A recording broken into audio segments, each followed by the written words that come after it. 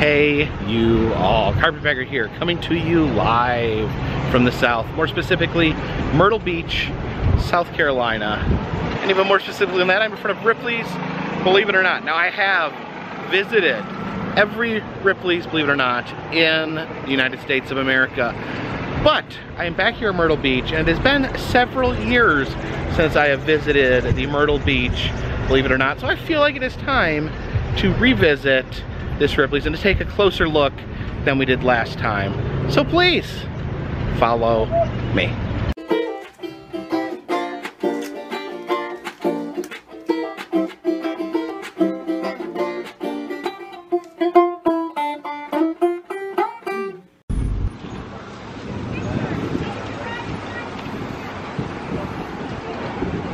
Now, this is a traveling exhibit, the, believe it or not, legendary fertility statues. These are actually in Gatlinburg just a couple months ago, but they have made their way over here to Myrtle Beach, South Carolina.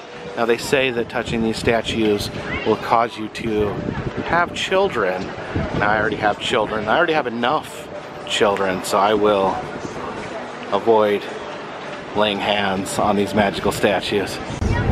This ball here normally rolls with water pouring out underneath. It looks like they've turned off the rolling portion of it, maybe just because of current public health concerns. This giant gorilla here, made out of old shredded tires. Because we are at the beach, we have this Beyond the Beach exhibit, including shark jaws and a megalodon tooth. Here is the lizard man, Eric Sprague, and this chart kind of gives a rundown of what he has done to alter his body. Put Teflon implants in his forehead, filed down his teeth into sharp points, bifurcated his tongue like a snake, and they said he's looking into getting a tail grafted onto his spine. I say go for it. We have a replica of Maria Jose Cristanerna. She is known as the Mexican vampire woman. And take a look at some of the things she's done. Titanium implanted horns, stretched earlobe tunnels, permanent fangs, titanium implants underneath her skin. Wow. I feel like it's been a while since we've paid a Zoltar, so.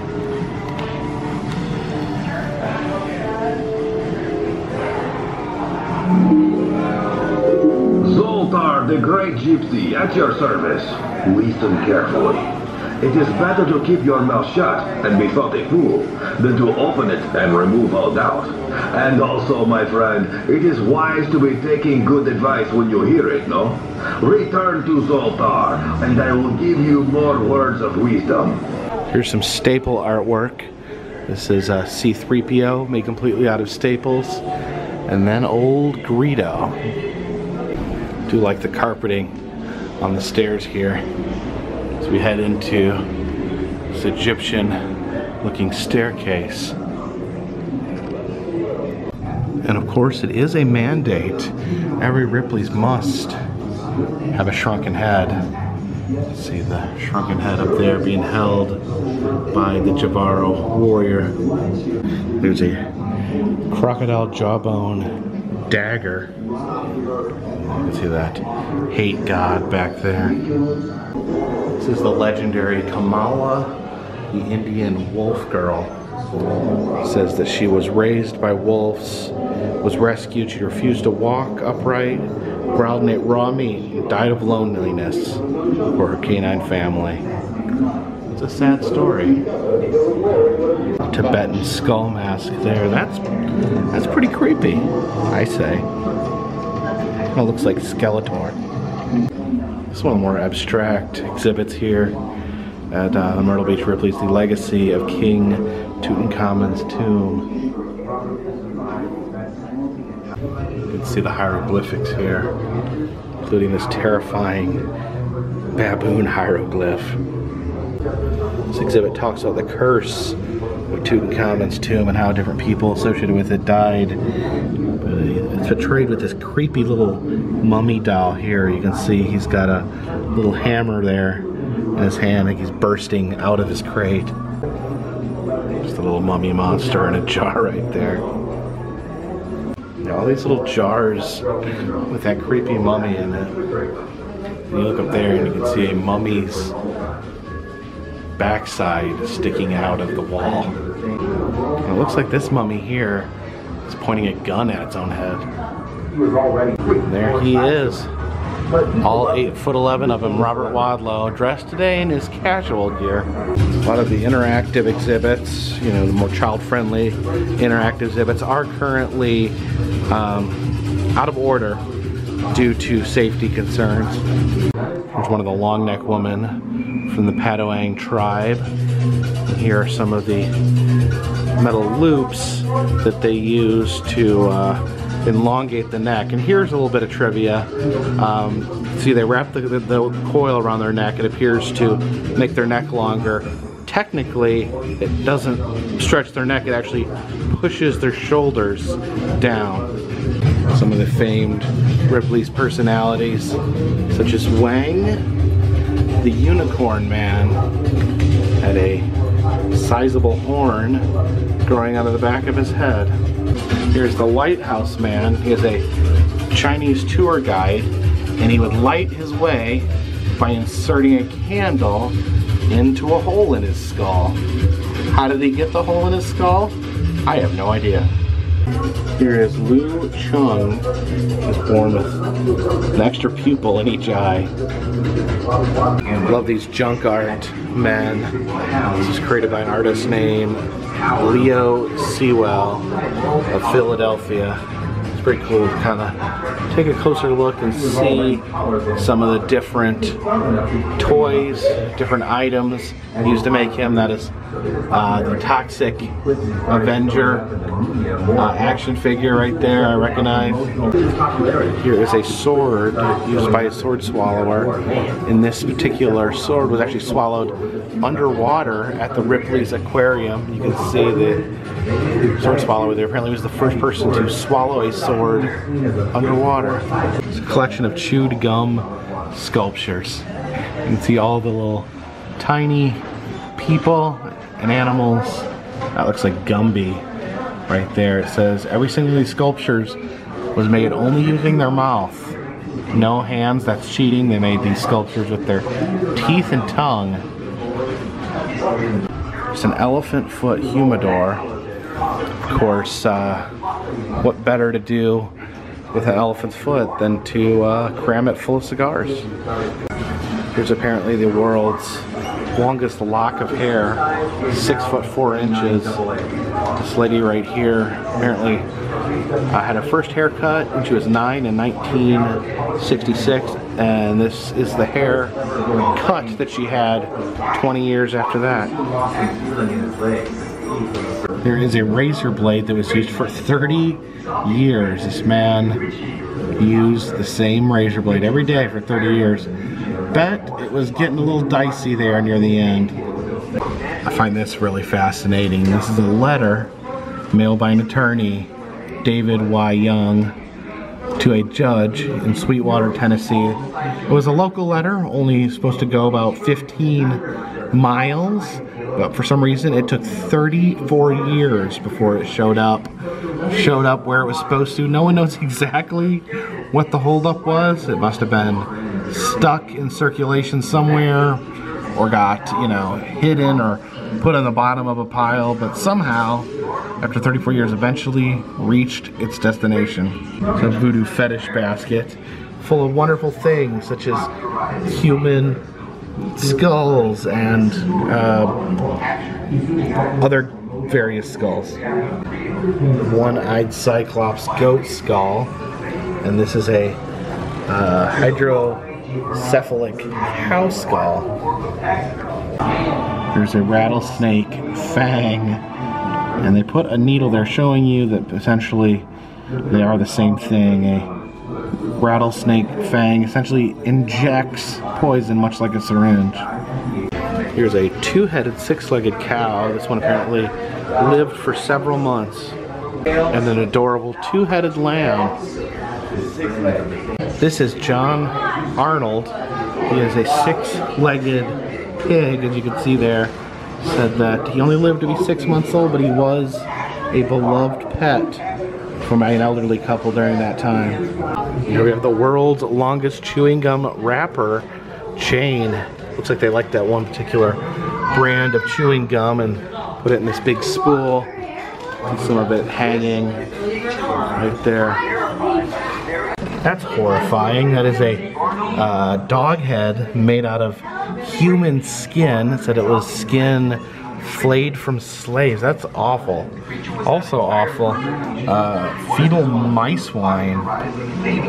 This piece of glass right there is actually found while someone was butchering a chicken. Found that huge chunk of glass embedded in the chicken's heart. It's a genuine vampire killing kit. Always good to have when you're risking coming across people of the vampiric persuasion. There's a terrifying skull rack, a trophy skull rack that is a boar, a human, and a dolphin, believe it or not. There's one of the legendary Fiji mermaids, one of the greatest pranks ever pulled. A Bic pen fired from a gun. You can see where the pen was actually shot through a chunk of wood. You can see the tip of the pen completely pierced that piece of wood. This steel rod right here, I guess is actually part of a gun, a spring from a gun that misfired and shot back through soldier's eye. Okay, this is a trap right here, and then when I step on this, it's gonna drop down, so we can get that out of the way. All right, now that we've been through that, you can look at these horrible torture implements. That Inquisition torture mask, the skeleton cage, the mace, and the castrator. And one of the most infamous devices of torture, the Iron Maiden of Nuremberg. You can see it's like, you know, kind of like a casket, except you put living people in it, and it's full of spikes, so it puts the spikes through their body. This is a wax figure of FDR. I actually recognize this. This was in the Gatlinburg aquarium, the Ripley's aquarium, for a while when they had the Pearl Harbor exhibit. And one thing that's really interesting about this FDR figure is that it actually shows the leg braces that he had from polio. It's a very rare to find facsimile that incorporates that.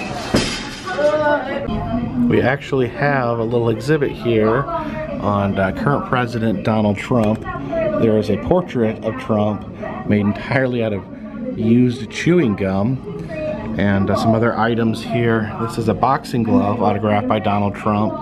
Said that he was seen as the savior of boxing when he was working in Atlantic City helping to promote fights. And this is Donald Trump's 50th birthday invitation.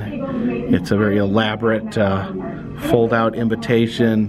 So this was actually sent to Lonnie Anderson, Burt Reynolds' ex-wife. And it says that we'll have a performance by the Beach Boys. This is a 39-star flag, which is apparently very rare because there was never 39 states. But this flag was made with the understanding that Dakota would be one state, but ended up being split in two, making this flag obsolete. Here we have a wonderful looking wooden roller coaster made out of matchsticks. You can see the riders right there.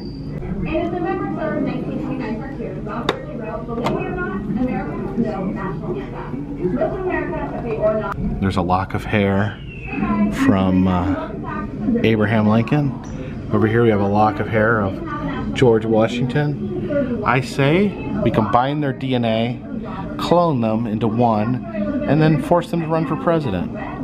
There is a bugle actually used to play taps at Abraham Lincoln's funeral. There's a jelly bean based portrait of Vincent van Gogh. Walking into this dinosaur area here. Have this T-Rex made out of metal. It's pretty terrifying.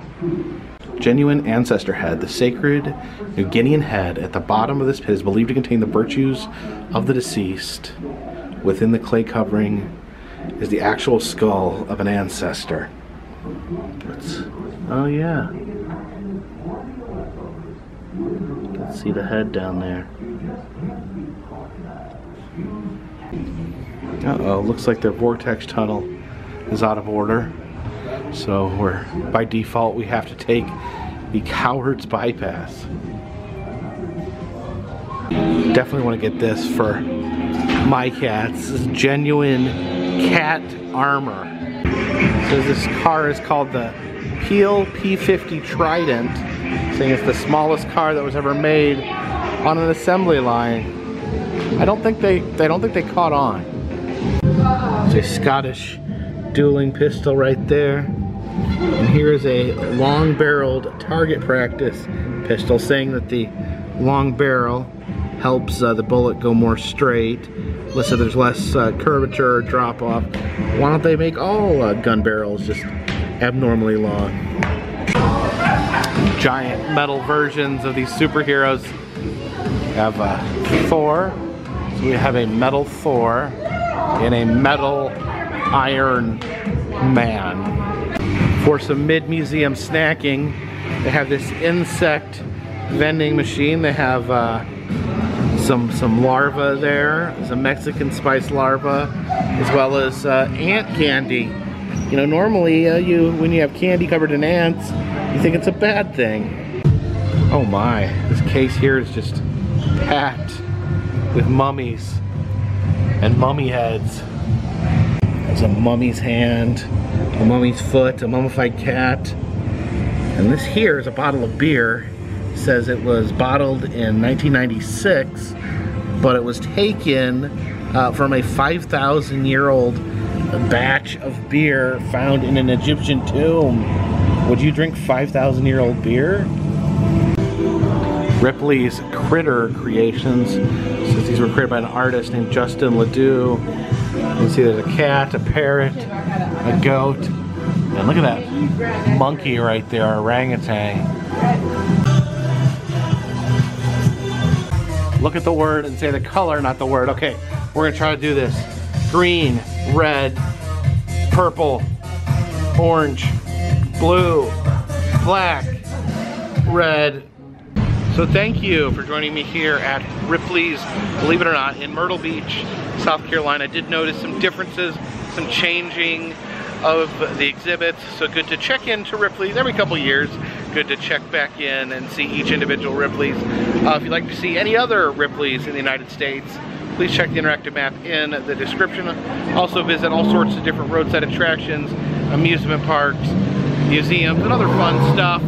If you'd like to help support the channel, consider buying an enamel pin. Consider donating to Patreon. A $3 or more donation will get you a postcard once a month. But until next time, this one's in the bag.